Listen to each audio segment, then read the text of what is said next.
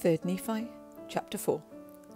And it came to pass that in the latter end of the 18th year those armies of robbers had prepared for battle, and began to come down and to sally forth from the hills, and out of the mountains, and the wilderness, and their strongholds, and their secret places, and began to take possession of the lands, both which were in the land south, and which were in the land north, and began to take possession of all the lands which had been deserted by the Nephites, and the cities which had been left desolate. But behold, there were no wild beasts nor game in those lands which had been deserted by the Nephites, and there was no game for the robbers, save it were in the wilderness. And the robbers could not exist save it were in the wilderness, for the want of food. For the Nephites had left their lands desolate, and had gathered their flocks and their herds, and all their substance, and they were in one body. Therefore there was no chance for the robbers to plunder and to obtain food, save it were to come up in open battle against the Nephites, and the Nephites being in one body, and having so great a number, and having reserved for themselves provisions, and horses and cattle, and flocks of every kind, that they might subsist for the space of 7 years, in the which time they did hope to destroy the robbers from off the face of the land. And thus the 18th year did pass away.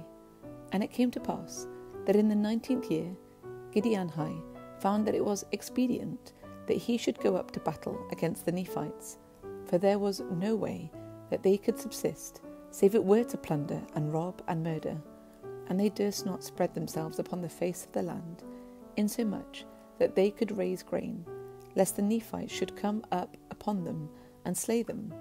Therefore Gideonhi gave commandment unto his armies that in this year they should go up to battle against the Nephites.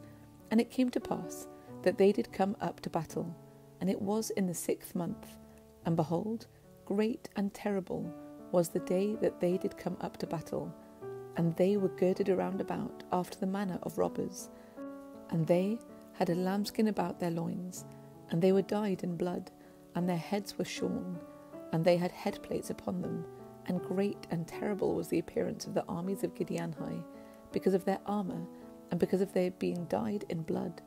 And it came to pass that the armies of the Nephites, when they saw the appearance of the army of Gideonhi, had all fallen to the earth, and did lift up their cries to the Lord their God, that he would spare them, and deliver them out of the hands of their enemies.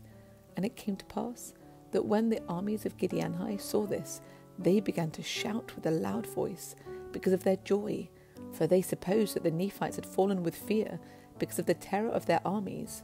But in this thing they were disappointed, for the Nephites did not fear them, but they did fear their God, and did supplicate him for protection.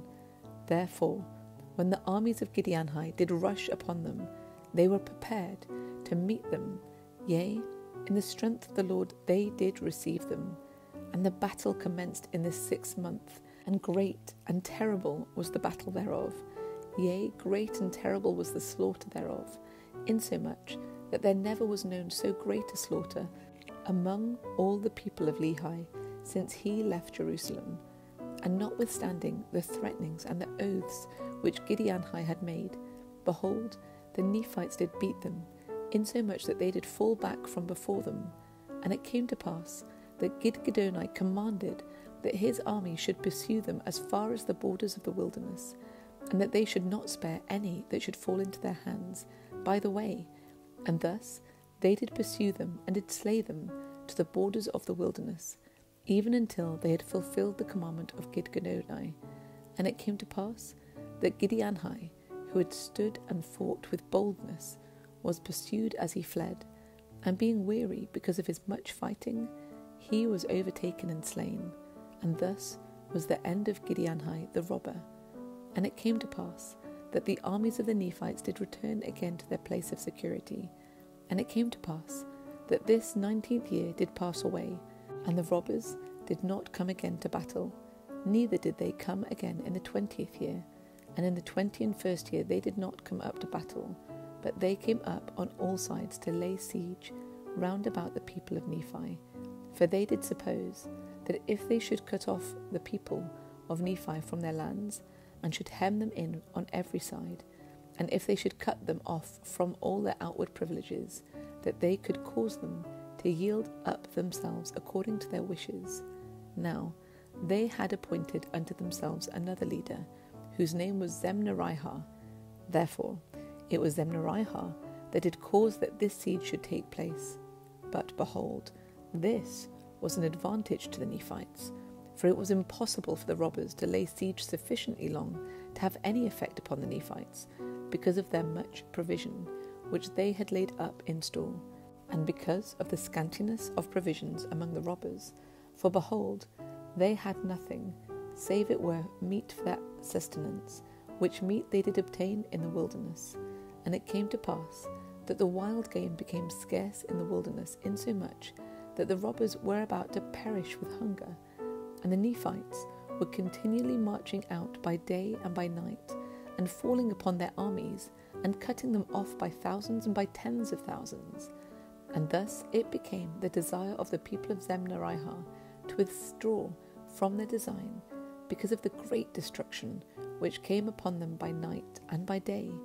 And it came to pass that Zemnarihah did give command unto his people that they should withdraw themselves from the siege, and march into the furthermost parts of the land northward.